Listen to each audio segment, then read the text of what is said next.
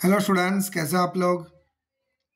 आज अपने स्टार्ट करने वाले हैं स्टैंडर्ड 9 का विकास का जो फाइनल टेस्ट का असाइनमेंट है, जिसमें अपने बात करने वाले science subject section D chapter number 12 की।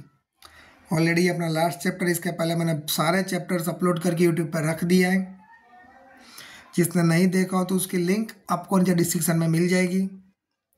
इसके अलावा जो असाइनमेंट की बात करें, स्टैंडर्ड 9 के अलावा 8 और 7 का भी मैंने सॉल्व करके यूट्यूब पे रखा गया है। सो दैट्स नियर, अगर कोई भी रहता हो आपके इंग्लिश मीडियम का, सो आप उसको लिंक शेयर करो। ओके, तो स्टार्ट करेंगे video. Science section D chapter number 12। Name the main nutrients of the food and state them from which food do we get them. तो मेन न्यूट्रिएंट्स कौन से आपको पता है? Carbohydrate, protein, vitamin, fats and minerals and water. तो serials कहाँ से मिलते हैं आपको? सीरियल्स में से मिलता है कार्बोहाइड्रेट। कार्बोहाइड्रेट क्या है? One type of the energy giving food and it also from the bulk of the diet. Next बात करेंगे pulses. Pulses provide us with the proteins. Proteins are the body building nutrients है। They also help in the managing the wear and tear of the body by providing repair. इसके अलावा fat high energy nutrients है। They also provide with heat. Next, fruit and vegetables provide us with the vitamins and minerals. Small quantity of the carbohydrate and the proteins are also provided by the fruits and vegetables. Next questions की बात करेंगे। What is a chemical fertiliser? तो देखो, जो fertiliser आप use करते हो उसको ही बोला जाता है chemical fertilisers. That are the made produce by the nutrient different types of. इसके अलावा ये भी लिख सकते हैं, दे supply the nitrogen, phosphorus and potash. बात करेंगे उसके एडवांटेजेस की। तो फर्स्ट ऑफ द ग्रोथ बहुत अच्छा होता है, लीव्स, ब्रांचेस एंड फ्लावर्स का। इसके अलावा giving rise to healthy plants बनते हैं एंड आपको हाई यील्ड मिलती है ऑफ हाई कॉस्ट फार्मिंग। अगर उसके डिसएडवांटेजेस की बात करें तो application of fertiliser should be done careful in the terms of proper dose देना चाहिए प्रॉपर टाइम में, and observing the pre and the post apply, मतलब कब कितना ग्रोथ हुआ, मतलब जो फर्टिलाइजर आपने ऐड किया उसके पहले कितना ग्रोथ था, आफ्टर ऐड करने के बाद कितना ग्रोथ हुआ, उसका प्रिकॉशन रखो, otherwise it causes the problems.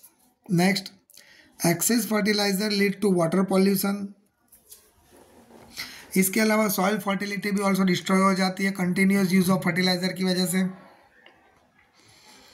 The fertiliser use for the short term के लिए बहुत बेनिफिट है, but use the manure use for the long term maintenance के लिए। अगर बात करेंगे, सॉइल फर्टिलिटी आपकी डिक्रीज होती जा रही है अगर आप लॉन्ग टाइम से यूज करते हो तो, right. Next question, explain the irrigation systems. India is based availability of the water resources. तो देखो, वाटर रिसोर्सेज के लिए सबसे पहला आएगा वेल। तो दो टाइप के, tube well and the dug well. Well के साथ फिट कर दिया जाता है पंप को, जो वाटर को लिफ्टिंग करवाता है। इसके अलावा वाटर कलेक्ट होता है being स्टार्टा, and dug well is a tube well. Dug well, in a tube well water from the deeper स्टार्टा में से पुल आउट करवाते हैं। आफ्टर बात करेंगे कैनाल्स।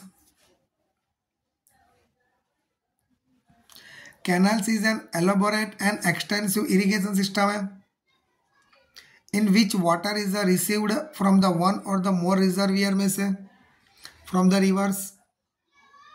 इसके अलावा the main canal further divide हो जाते हैं स्मॉल स्मॉल ब्रांचेस में एंड डिस्ट्रीब्यूट करते हैं इरिगेशन को। उसमें आगे बात करेंगे रिवर लिफ्ट सिस्टम्स। तो when water is directly drawn from the reverse में से लिया जाता है। तो इस तरह का फार्मिंग किया जाता है कि भाई मतलब रिवर के नियर और आप ज़्यादा में ज़्यादा फार्मिंग करो। It is called river lift. It canal, उसमें से कैनल बनाया जाता है सुफिशियंट, इरेगुलर एंड इनएडिक्वेट रिजर्वियर में से, जो वाटर प्रॉपर अमाउंट में मिल पाए। इसके अलावा tanks are the small storage reservoir which intercept and the store the run of and the smaller catchment of areas. Next बात करेंगे question number 4, which management practice is necessary to obtain the good production of poultry farming. तो बहुत सारे factor affect करेंगे। First of the cleanliness, the keep the shade equipments and the surrounding clean होना चाहिए। Temperature, तो temperature maintain रखना चाहिए। Housing, house कैसा होना चाहिए, clean, spacious and the well ventilated. Nutritions, provide the balance and hygienic food and that meet the nutritional needs of each age group. Diseases control की बात करेंगे, prevent and control the diseases paste. Environmental control, ensure the environment need of the birds, birds से बचाना चाहिए। And cross breeding, मतलब cross breeding करो जिससे आपको न्यू टाइप्स की न्यू वैरायटी मिले और ज़्यादा अमाउंट में आपका प्रोडक्शन हो पाए। Done. Okay, next, what are the benefit of intercropping and crop rotation. तो सबसे पहले इंटरक्रॉपिंग की बात करेंगे। Maximum utilisation of the nutrients, बहुत ज़्यादा हमारे न्यूट्रिएंट्स सप्लाई हो सकता है। सॉइल फर्टिलिटी मेंटेन रहती है। प्रिवेंटिंग द पेस्ट से बचा सकता है। इसके अलावा diseases spreading of the all plants. इसके अलावा प्रोडक्टिविटी पर यूनिट एरिया बढ़ सकता है। Crops given the better returns, okay, intercropping की वजह से।